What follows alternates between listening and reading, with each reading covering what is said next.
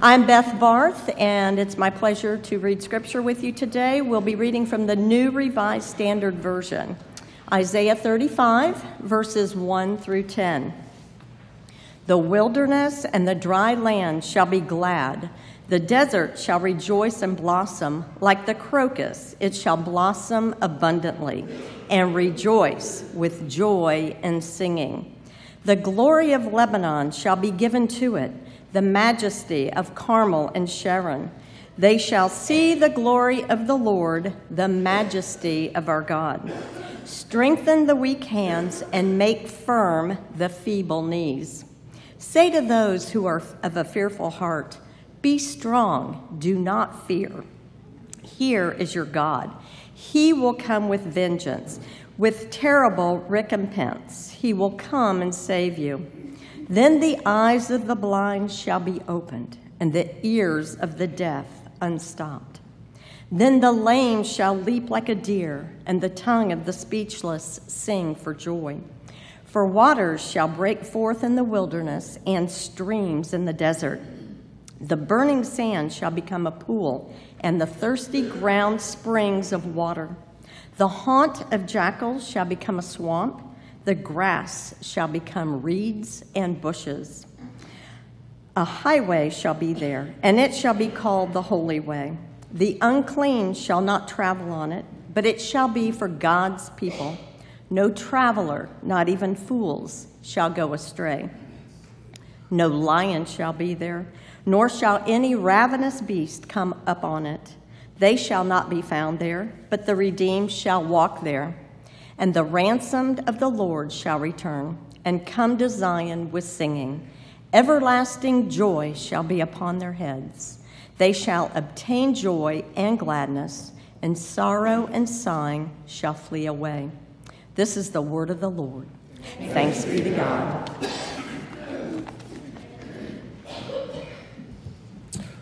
So just a word of introduction about our cantata this morning.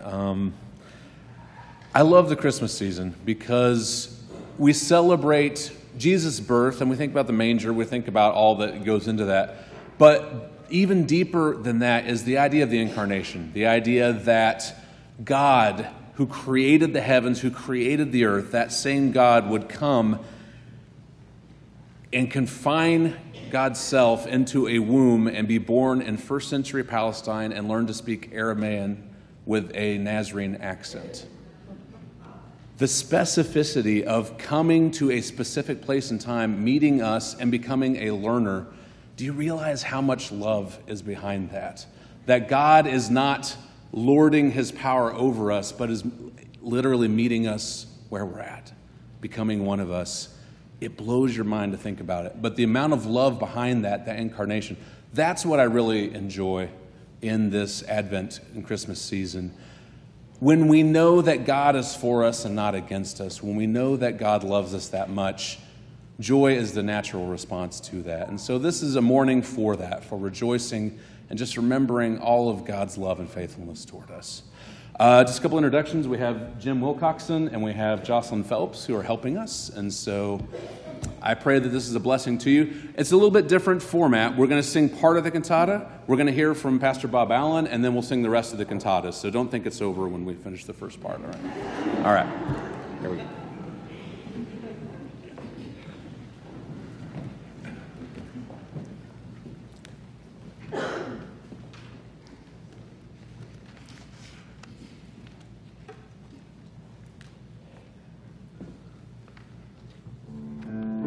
In the beginning was the Word, and the Word was with God, and the Word was God. He was with God in the beginning. Through him all things were made. In him was life, and that life was the light of all humankind. The light shines in the darkness, and the darkness has not overcome it.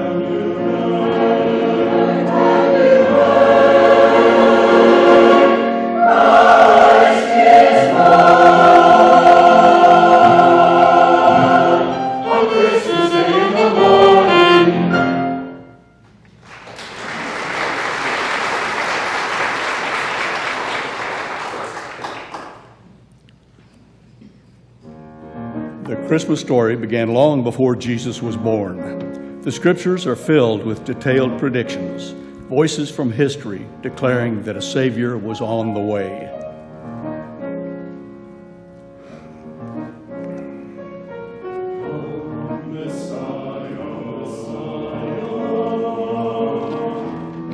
The prophet Isaiah wrote that God would bring comfort to all people, that a voice would be heard in the wilderness, a voice of one calling, "Prepare the way for the Lord."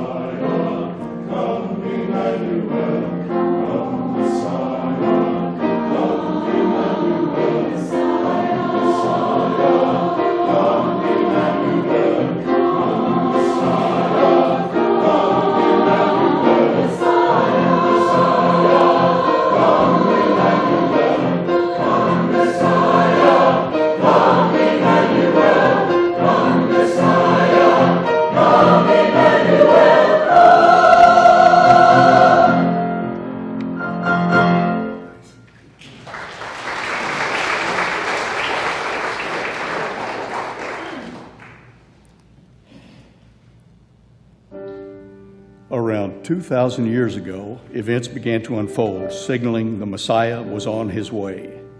An angel first appeared to a young girl named Mary and told her she was chosen to bring the promised Savior into the world.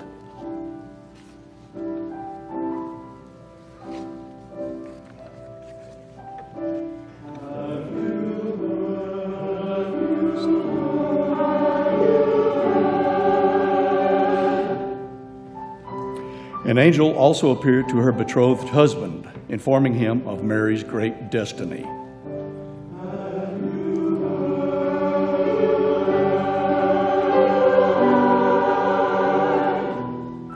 Just before Mary was due to deliver her child, she and Joseph learned that they had to take a long journey required by the Roman tax census.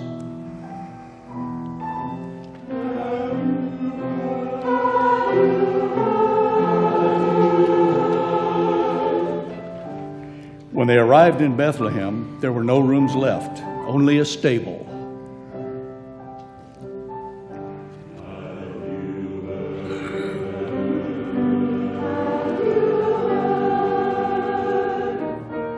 It was that night, in that stable, the miracle birth took place.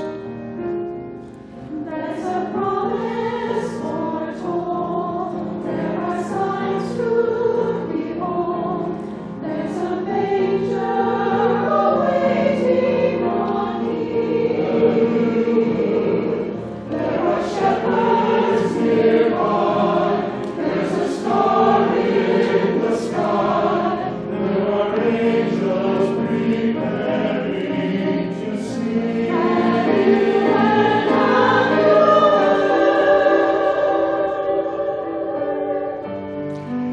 Mary wrapped her firstborn son in cloths and placed him in the only cradle available.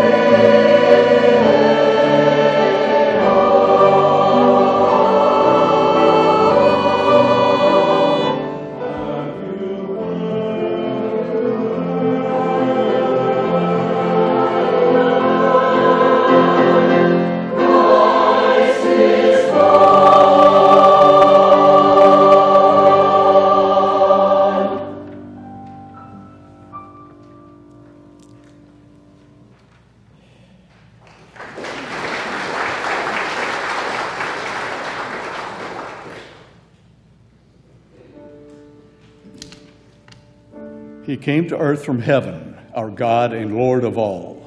His shelter was a stable, his cradle was a stall. For the poor and meek and lowly, he came to earth, our Savior holy.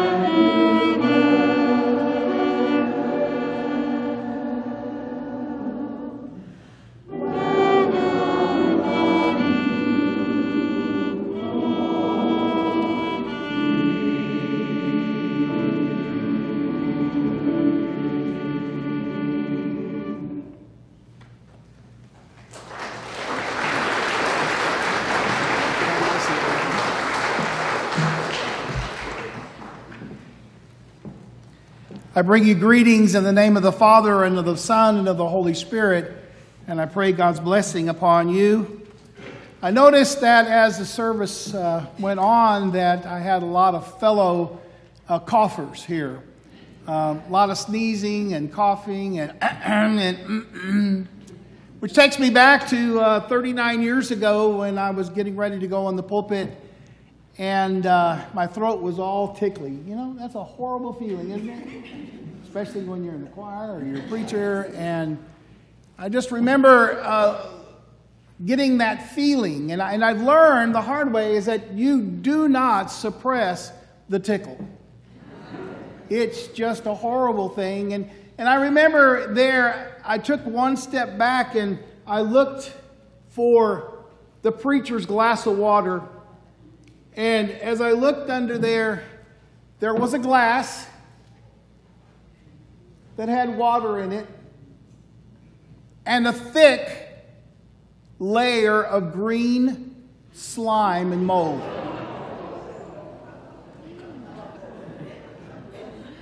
That made my throat really tickle.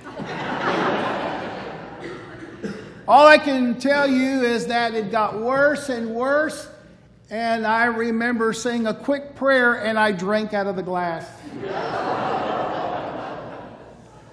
Sometimes when you are in trouble, you reach for the only thing that is available to you, and it is not always the right thing. I want to read to you something that was given to me. It's from Thomas Keating. And this is what he wrote: the only prayer you need to say is help. It's right to the point. It describes what we need. And when it comes from a heart that is broken by its own failures, it moves God to the very roots of the divine nature, and God responds. It is not a question of forgiveness, because God has already forgiven us as soon as we say to God, I want to change. It gives us the ability to get free of the straitjacket of the emotional programs for happiness based on our instinctual needs: security, control, and affection. The purpose of psychotherapy, as I understand it, is to help a person to lead a normal life when he or she is hampered by psychological problems. The purpose of divine therapy is the healing of the roots of all of our problems, and to transform our attitudes and indeed the whole of human nature into the mind and of the heart of God. In other words, to introduce us through grace into the interior life of God. And this is what transforms our attitudes, our faculties, and our bodies, so that we can receive the maximum amount of the transformation of divine life that is possible given the limits of human nature. Wow. If you want change, change is available. If people look at you and they only see grumpy, and you know that you're not one of the 7 dwarfs, but the only thing that they experience from you is harshness and grumpiness, then it's time to get into the path of God. It is God and God alone who can come upon us as we seek change. Galatians 5:22 tells us that the very Spirit of God comes upon us and we experience love. And once that love is poured upon us, something happens, and love moves into joy. And it unfolds into peace and patience and kindness and goodness and faithfulness and gentleness and self-control. But we ourselves must avail ourselves to this very power of God.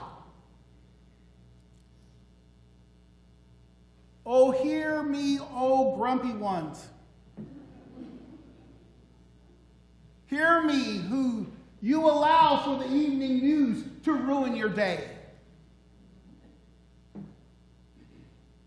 And you yourselves become agents of ruining another person's day when you start the day off by criticizing those that live in your house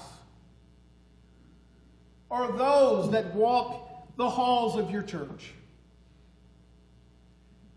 It is time for harshness to end. And it is time for joy to overtake us. That's what happens. That's what God wants more than anything in your life and in my life. It is for us to be filled with joy. But you know, the scripture for today said, sing for joy. And you did. But what if I don't have anything to sing about? What if there is no joy in my life? What if there is only unjoy? What happens? Well, I want to invite you this day to open up your hearts and open up your minds to the very power of the Holy Spirit. For the Holy Spirit is God with us, and it is God's simple desire for us, simple yet very complex, to unfold himself on us and to give us the root cause for joy. You see, in our homes, God calls us to be a beacon of joy. God calls us to be a source of joy. He calls us to be an inspiration to others in our home. What God desires is for us to be receptors of that joy. And not only then receptors, but to be conveyors of that joy. You see, our hymn for this day that's going to follow this cantata is Joy to the World. The Lord has come. Let earth receive its King. On the third verse, it says this: no more let sins and sorrows grow, nor thorns infest your ground. I say, with God, there is no room for thorns. With God, there is no room for thorns, and there is no need for me to plant thorns all over my house, or thorns all over my church, or all over my work. We are here to spread joy. That is our only purpose, to encourage and to build up in the name of Jesus, who loves us so. Amen and amen.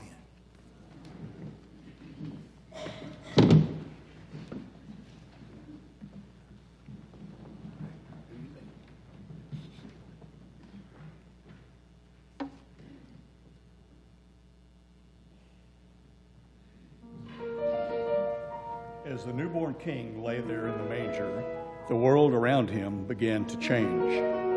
The Bible tells of a strange light in the heavens, of an angel appearing to shepherds, leaving their sheep and hurrying away to see the child. On that holiest of nights, in the tiny town of Bethlehem, the course of history was forever altered.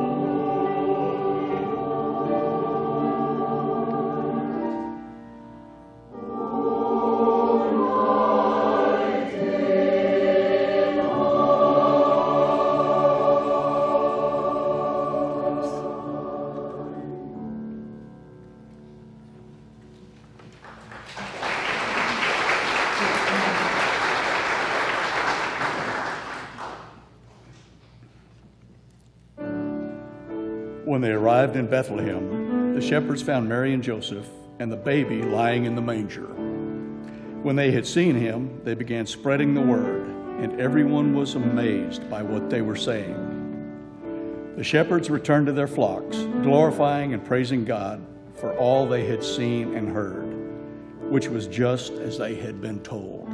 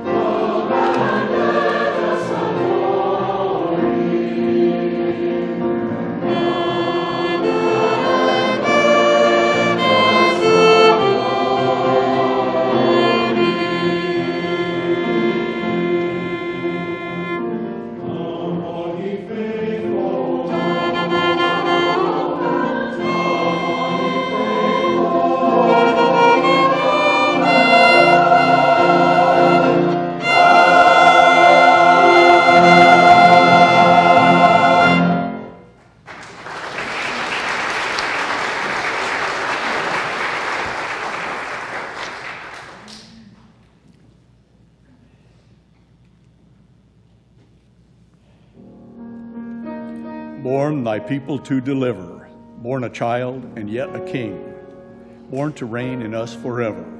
Now thy gracious kingdom bring. By thine own eternal Spirit rule, in all our hearts alone. By thine all-sufficient merit, raise us to thy glorious throne.